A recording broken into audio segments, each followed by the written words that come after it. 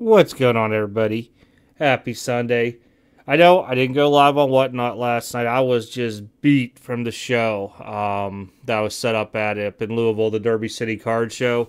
Had to get up early, got there. I didn't go to bed till late type deal, so kind of did it to myself.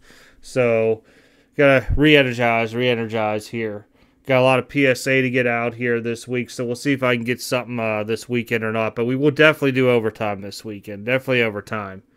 So as you guys could see, it was pretty packed into there. I think like only one, maybe two dealers didn't show up. I did get a chance to walk around a couple times. I missed two cards sold, so bad on me because I had to run back to my table and stuff like that. But I did find some pickups up there. Got to meet some new people and some people I haven't seen for a while at the shows. A couple people I've never met from YouTube came up and said I watched my videos or they watched the videos and everything. So really always good to see stuff like that. So like I said, really good show.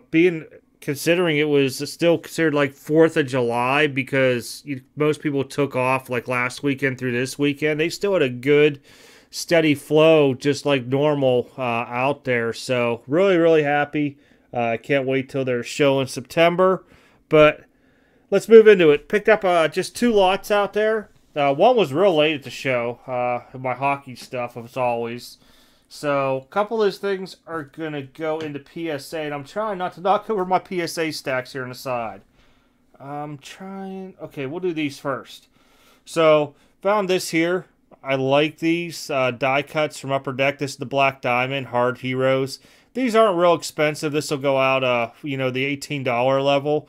Just, I like these. I might try doing the set again of these. We'll see. And then I picked up a Malkin Sign of the Times. It has a little bit of an indentation up here, so I'm sure it's going to come back in 8, but we have no idea what's going to go on Malkin. Hopefully stays in Pittsburgh. But over probably the net by Wednesday, we'll know for sure because that's free agency day. So we're going to get that done out there as well, too. All right. So the other one was a football lot. I don't know how many people actually know, but I told the story too. But Jack Lambert, my first autograph I ever got as a kid, I think I was like 5. Stood out there forever waiting on him. This was the, what do they call it? The training camps was done in Latrobe, Pennsylvania.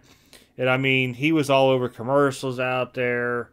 I don't know. Jack Lambert. I just won Jack Lambert's autograph and stuff. So I remember him coming out the tunnel, walking back, coming out partway, walking back. And then there was just like me, my mom, and I think another lady and her daughter left out there. So he finally left, and he signed for me. So all I got is rookie here. Probably come back, I'm guessing, a 3, 4, maybe. I don't know. But just a nostalgia purpose onto it. That's why I'm setting it in. The other two, good old Friarmouth, big old Spectra patch there. These are, I think they're like 30, 40 bucks maybe. I don't even know. I'm guessing somewhere in that neighborhood. And then a Heath Miller auto as well too. This one is out of 35. Just some different stuff, you sell stuff like, $60 at $1 Ben boxes out of my stuff. Try to find some other stuff to pick up that I like out there. But that's it. Nothing big, crazy at all was purchased. Really good show. Like I said, there was 2 cards that I should have bought when I went to the table and just blew off my table because I did have somebody next to my table watching it. But I didn't, and I missed out onto it. I was contemplating on buying a Mike Trout finest rookie there. And even if I could have got him down to the eBay sold prices, I don't even know if he'd have went that low. That's just a bad part. I think he went $355. And I mean, I seen him around like $280, $300-ish. And that was not me even looking at it into there.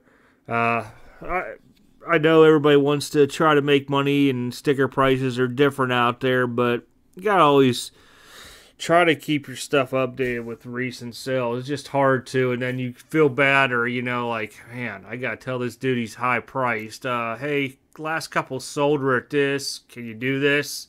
And, some people take it okay, some don't out there. But all right, everybody, appreciate you watching the video. Like I said, it was real short and quick and sweet out there. You guys seen a couple of the pictures of stuff that I was looking at. I'll tell you, 2 of the cards were on there that I was looking at gone. All right, guys. Take care. Have a good one. See you guys next video.